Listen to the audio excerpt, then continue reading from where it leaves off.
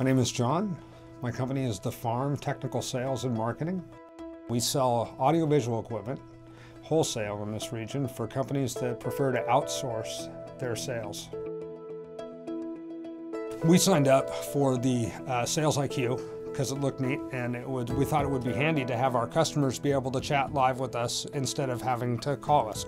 We routinely get people hitting our chat window that would ask us a simple question that would never pick up the phone and call us and wouldn't even bother to fill out the contact us information on our website.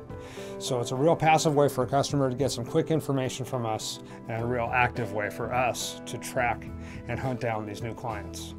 So we put the chat client up on the website and didn't really think a lot about it that anybody other than our direct clients would ever chat with us. Maybe 6 months ago, no, that might have been a year ago now. Somebody from a national retail chain from outer space hit us on the chat client, and they came on SalesIQ, asked us a question. We immediately ran to the client, and they have been a multi-$100,000 customer of ours ever since.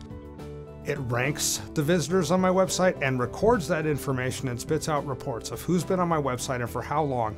And I'm able to set custom criteria to rank these customers so I could decide who I need to contact at what priority level it is. And this is stuff that just showed up. I didn't send any more money for it. I didn't have to give you my credit card number. I just woke up today and boom, new feature that's going to make me more money. All of us support all of the customers, so we're all using SalesIQ to man the help desk, so to speak. Those conversations are public within the organization, and that way we just don't miss an opportunity. We hadn't been dragging people back to our website, but I think I'm going to change because of the way that Zoho now allows us to rank the visitors on the website and to keep track of them. It's another way for me to see the effectiveness of my broadcast email. SalesIQ is very important to my organization now, but not nearly as important as it's going to be in a year from now.